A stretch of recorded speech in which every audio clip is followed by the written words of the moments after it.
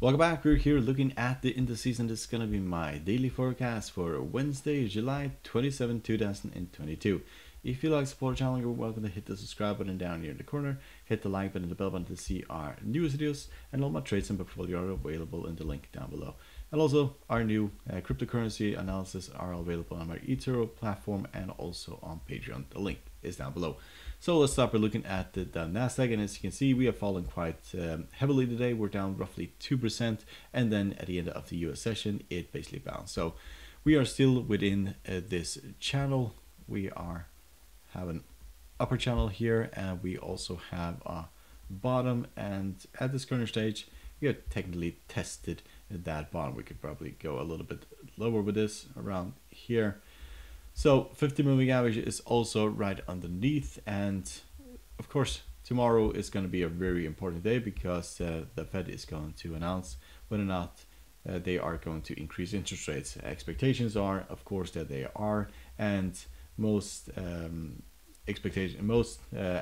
have basically pointed out that 75 basis points is going to be what the Fed decides. Last time was basically 100 basis points, but that is not expected now. 75 is basically expected, and of course that will be very negative for indices, especially the tech sector.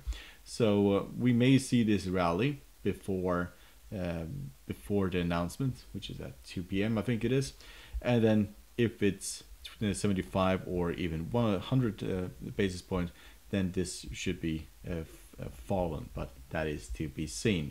The market can also have been adjusted to that rate hike, and we have basically seen the drop already, so that is to be seen. But at the moment we are basically going back and forward within this channel, and we are at the bottom, and we have basically rallied at this point.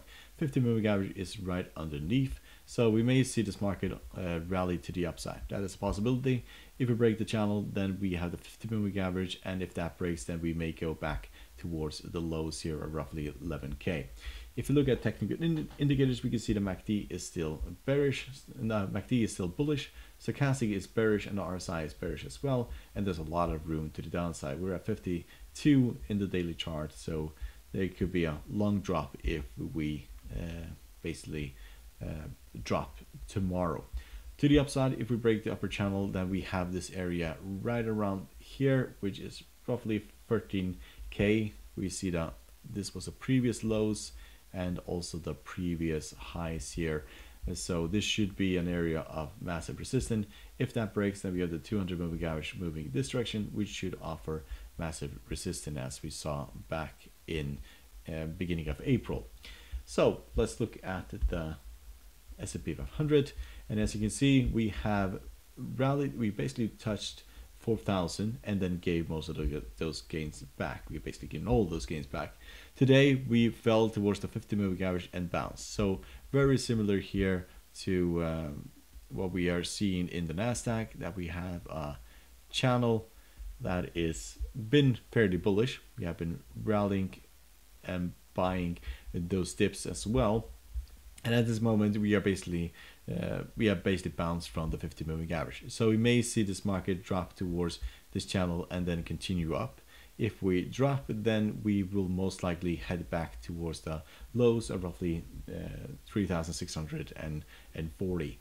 To the upside, we have an area right around here, which should offer massive resistance, give or take here. So roughly 4,080 towards 4,200 is where we have the lows and the previous highs as well. 50 moving and the 200 moving average is moving in this direction, and if we basically break above here, then that will most likely come into play. So a lot of resistance above, but at this current stage we're still in this channel. If you look at technical indicators, we can see the MACD is bullish, stochastic is bearish, and the RSI is bearish as well. If you look at the Dow Jones, very similar here, still in an upper channel, and at this current stage we are just falling towards the bottom. The question is whether or not we bounce from here, and it will most likely have the same effect on the Dow Jones as it has on the S&P and the Nasdaq. If we drop below the 50 moving average, then we may go and test the bottom yet again at 29.6k. To the upside, we have a area similar to the S&P 500 of give or take 32.5 all the way up to 33.3. This is the previous lows here and previous highs that we basically have to get through in order to get to the 200 moving average, which is trading at 34k at this current stage. So it will most likely move in this direction, and if we were to rally above this area here, then we'll most likely have to come to grips with the 200 moving average. And last time we tested the 200, we basically fell off a cliff. If we look at technical indicators, we can see the MACD is bullish, stochastic is bearish, and RSI is bearish as well, and still a lot of room to the downside. So European markets, Nasdaq is really struggling at the 50 moving average. It fell today at the end of US session, 0.86%, and it was down roughly 1.2%.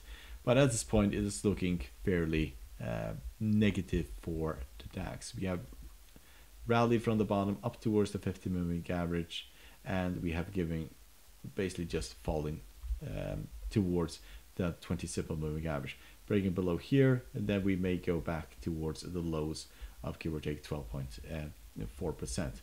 Breaking above the 50 moving average opens the door to, at this current stage, the 200 moving average. We have a double top here, but the 200 has basically surpassed that, so we'll most likely go and test the 200 moving average, which will most likely be at 14.4k.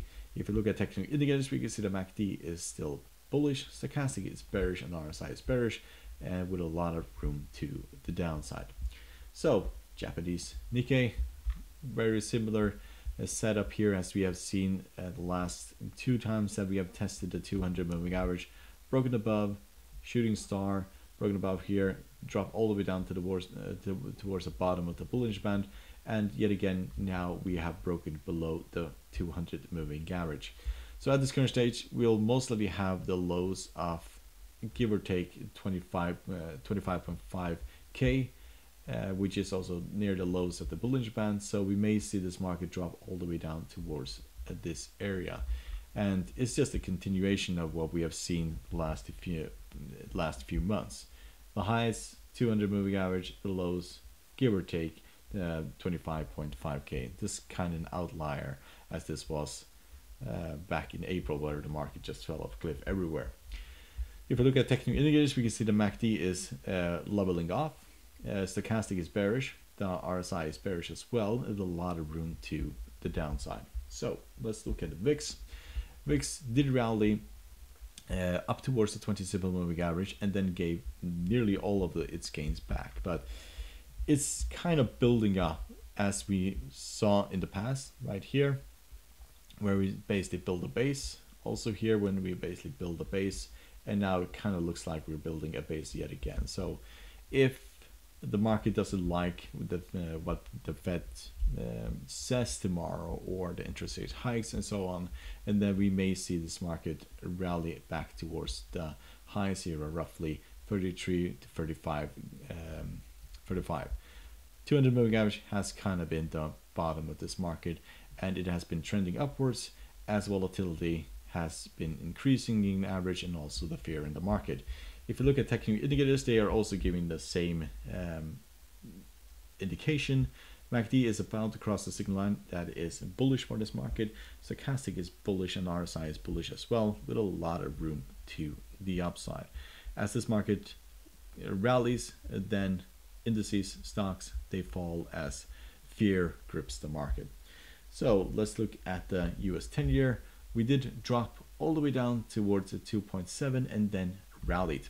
Ended up at 0.660, and at this current stage it looks like we are about to turn around and head back towards the 20 simple moving average at 2.9 and the 50 moving average, and that would make sense considering the decision of the Fed tomorrow.